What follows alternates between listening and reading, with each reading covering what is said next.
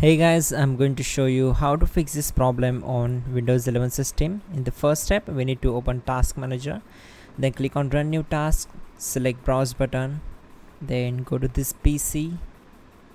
Now open C drive, then open Windows folder. Now open System32 folder. Simply double click on it to open it. Now find out cmd file, cmd.exe. Simply select it and click on open. Now this will be our main path. After that, check this box and click on OK. This will open command prompt window. Once we are here, we need to execute some commands to fix this issue. So type all these commands carefully. Type ipconfig space /flush DNS and simply hit enter to execute this command.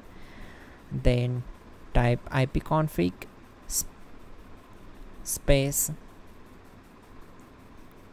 /renew and hit enter.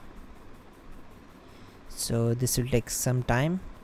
After that, type netsh space winsock space reset and hit enter to execute this command.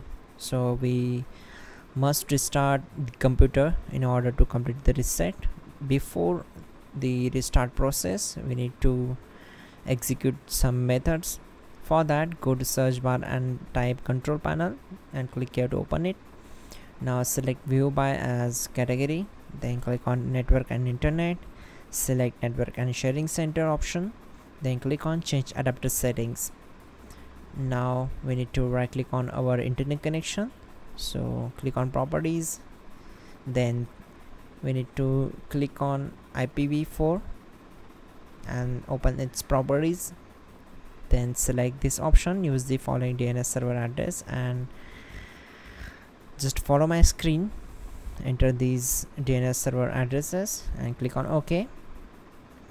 Close all windows one by one, and in the last method simply open run and type here temp